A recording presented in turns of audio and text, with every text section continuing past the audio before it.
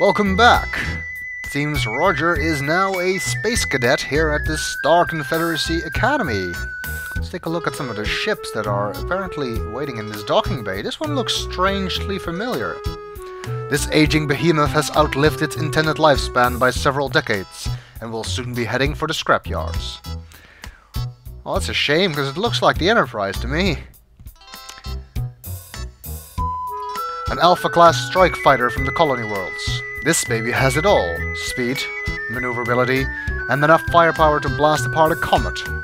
Too bad you'll probably never even get within shouting distance of one in your natural lifetime. It seems the narrator still has a very high opinion of us. The Starcon Registry lists this ship as the personal launch of Ambassador Beatrice Wankmeister from the G6 Quadrant. You dimly recall hearing her name once before, but the effort to remember anything further results in nothing more than a storm of misfired brain synapses and a dull headache. Beatrice Wankmeister. The observant might notice that that's actually the name of Roger's future wife. From Space Quest 4. Could it be that she is around? Ships of every size and description occupy the docking bay. Can we look at the people? Astrotechs bustle about the ships in the Academy landing bay. What this? A small janitorial closet is situated at one end of the hallway. Of course, we cannot have a Space Quest game without janitorial closets. Can we go in there? You don't have the time to waste mucking about in the closet right now. Even though that is actually Roger's favorite pastime, isn't it? Mucking about in janitorial closets. Well, let's see what else we can find around here. Couple more ships, and a hallway leading east. Oh, yeah. We've seen that message before. This hallway leads to the Academy's main rotunda. Well, we'll check that out later.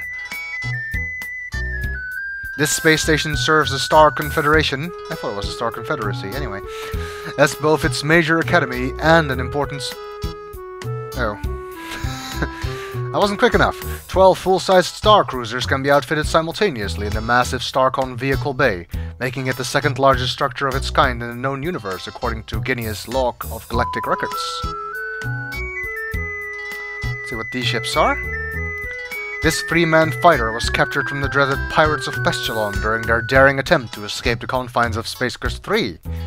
Well, they should stay in the game they came from. These are apparently the things that followed us around.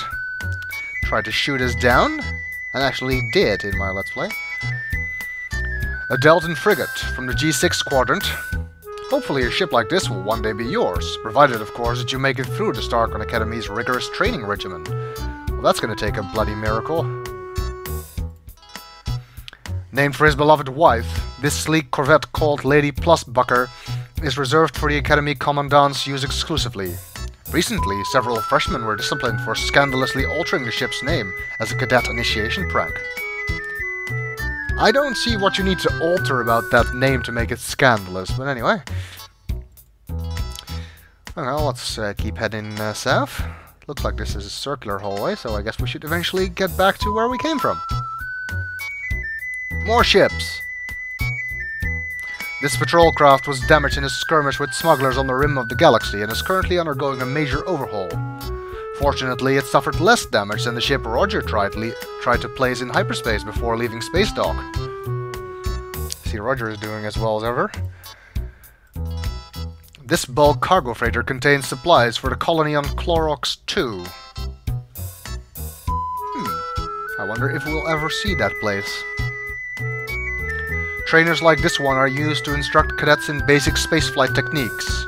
Due to a relative lack of skill by cadets, these ships suffer a high rate of attrition, especially when they put Roger, The current record for number of ships wrecked stands at 3 and is currently held by Roger, which includes a notable incident where he totaled the ship without even leaving the hangar.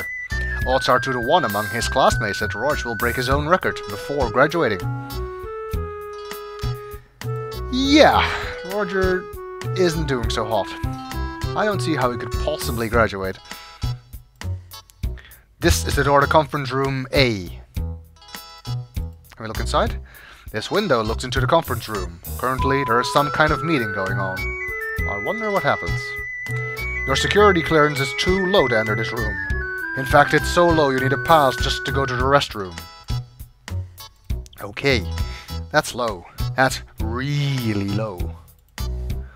You've always wondered what this panel does, but have never been able to figure out its function. The explanation was probably given in one of the many class lectures slept away during your tenure here at the Academy. That might be the case. Are there actual places we can go in this Academy? More ships. This sleek little beauty is for sale. It can be yours for a mere 10,000 buckazoids. Dial 1555 Good Cars and ask for Fester Blatz. Hey, wasn't he the guy who ran World of Wonders? This ship once belonged to the two guys from Andromeda, but was seized when one of them walked out on his 10,000 buckazoid tab in the Academy lounge. Probably Scott Murphy then, because I don't think Mark Rowe would put that accent in about himself. The SCS Lollipop. A good ship. Okay. For sale items, Academy social events, and scores for the SAT tests, when they become available, are posted on this bulletin board. Ooh, the SAT test, that sounds important. This door leads to one of the Academy's classrooms. Currently, the students in your Space Piloting 101 class are taking the Starcon Aptitude test. I guess that's the SAT test. Shouldn't we be taking that too, then? Fellow members of the tightly knit Starcon Cadet Brigade. And this does not have a message.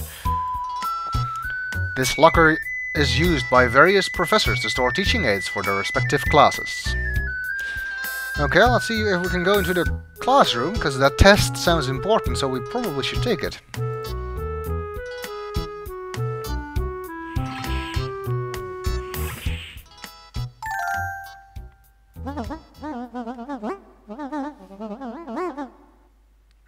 Sorry I'm late, Professor.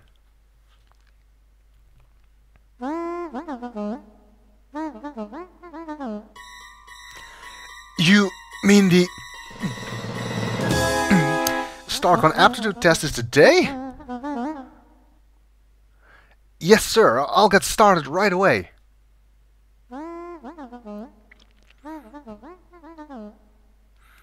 What's that? Come talk to you after class? Yes, sir.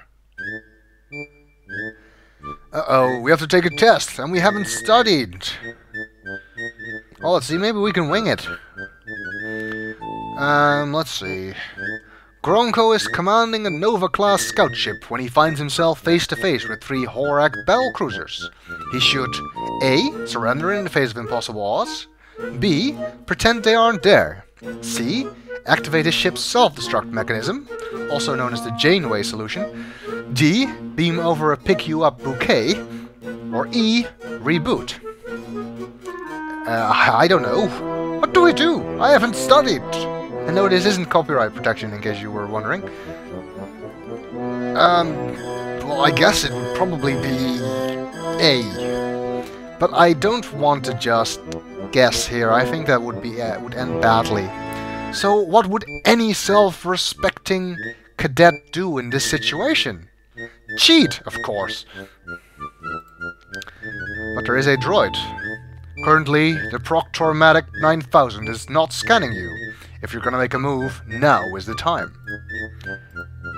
A Proctormatic 9000 anti-cheat droid floats malevolently about the classroom, maintaining a vigilant lookout for any student hijinks during the SAT test. Currently, the droid is monitoring you with its visual scanners. Best keep your eyes on your own test. Yes, we should only cheat when he's not looking, and you really do want to do that. Because if you don't, well, you get expelled in a rather literal manner. So let's see if I try to cheat while he's looking. Uh-oh, busted.